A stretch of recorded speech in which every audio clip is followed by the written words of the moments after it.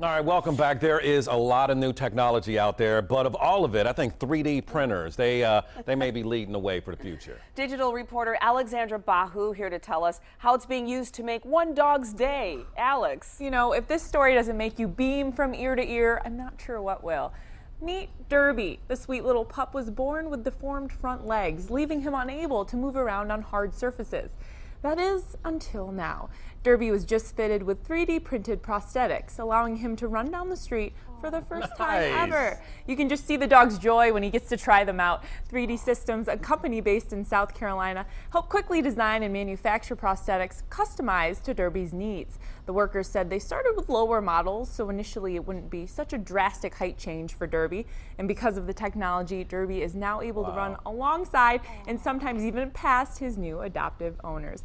It's such a great story, and a worker at 3D Systems had actually fostered the dog, so she said she wanted to do something to help him out. So if you want to watch the full video, you can check it out on our homepage at WXYZ.com. Glenn Amalgam is just so sweet. Yeah, he's that is so the coolest thing, and you can see his tail wagging as he's running. I mean, he's loving life. Out of my mouth. Wow. We must be partners, because I was going to say that. He was so happy.